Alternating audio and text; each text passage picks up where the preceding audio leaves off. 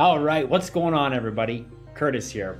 And in today's video, I'm really excited to walk everybody through a really awesome tool by AMZScout, and that is the Sales Estimator. So to get to this tool, just head on over to AMZScout's website. Up in the top menu bar, you'll see a little button here that says Tools. Just hover over that and select the Sales Estimator tool. So what this tool really is all about, it allows you to get a pretty intuitive look or a pretty detailed look at how many units you could expect to sell of a given product in a month snapshot, okay? So why is this important? So if you're trying to stock your Amazon FBA store with winning products that are profitable, and you know the idea there is you don't want to go too heavy and stock more products than you actually need to for a 30, 60, 90-day period, because there's a couple of reasons. You can take that capital, or take that money and you can go and invest it in other product that will then sell with that first product that you're trying to purchase for your store. By buying less inventory or by buying the proper amount of inventory, you're able to actually cut down or reduce the overall amount of storage fees. So let's say, you don't do an analysis to see how many units you'd expect to sell in a 90-day period, and you just randomly guess and say 500 units. And in fact, maybe you'll only actually sell through 125 units. So you actually have, about 375 extra units, and you have all that money tied up in those 375 extra units that you could have spent elsewhere to grow your Amazon business or help streamline the Amazon business. So to bring all this back down, so everybody can follow along here, the idea is to plug in specific data into this tool that I'm about to walk you through, and that will tell you how many sales per month you can actually expect to get from a given product. So all you have to do is look at a product's BSR or sales rank, and you need to know what category that product actually is sitting in, and then you need to know which country you want to sell that product in, okay? So to keep everybody following along, I have a product here pulled up on Amazon, and I'm on the product detail page. To find any product's sales rank on Amazon, all you have to do is just scroll to the bottom of the product detail page. So there's a product details section towards the bottom of the product detail page. And we look right here, it says best sellers rank. Here's our best sellers rank, 5,929.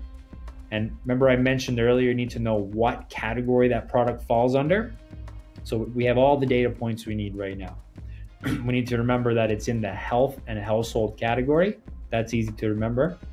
And we know the best sellers rank is 5,929. So we head back over to our AMZScout Sales Estimator tool. It's already pre-selecting the marketplace. I sell in the United States mainly, a little bit in Canada, but most of the inventory is going to the United States. We want to select our category. So as you can see, there's quite a few. So it's very important to get it right. And I'll show you why in just a couple of moments here. Health and household, just like we talked about. And the sales rank is 5,929. Right? And you go ahead and click sales. So that's how many units you would expect to sell if you were the only seller on the listing. However, that's not the case most times. Most times, there's 2, 3, 5, 10 other sellers. So in that event, let's say that there's 9 sellers, you want to join and be the 10th seller.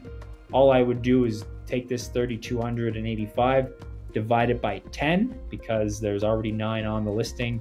You want to come in as the 10th seller. Therefore, you would share the sales with those 9 other sellers. Given that, all of the other sellers are priced within buy box and sharing the buy box. But that's another video for another time, sharing the buy box and stuff like that. So to recap, we'll say, or we'll for this illustration, we'll pretend that all the sellers are priced the same. Everybody's sharing the buy box.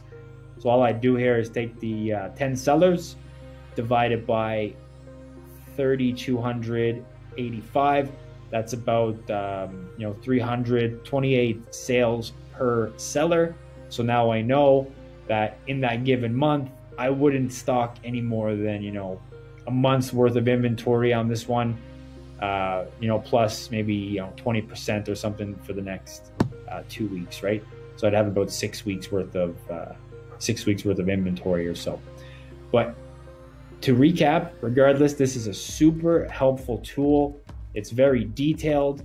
As you can see, if we change this by even just 100 units, it changes with it, right? So it's very, very important that you get as close to as possible what the average sales rank is for that product, and you go from there. So the reason why I was saying it's super important that you get the category right, just imagine for a second if you accidentally selected, let's say you accidentally selected video games, for example, and the rank was still 5,000. You can see that the rank the category dramatically affects the overall sales per month, that figure that you're given, right? So it's very, very important that if the product falls under health and household, you select health and household. You don't actually go and select, home improvement, for example, right? So that's my recap, or my overview of the AMZScout Sales Estimator tool. I think it's a super helpful tool. It's free, which is awesome. To get to it, all you got to do is go over to the AMZScout website, plug in your information, and away you go. Hope everyone enjoyed this video, and I really look forward to putting out the next video. Have a great rest of your day.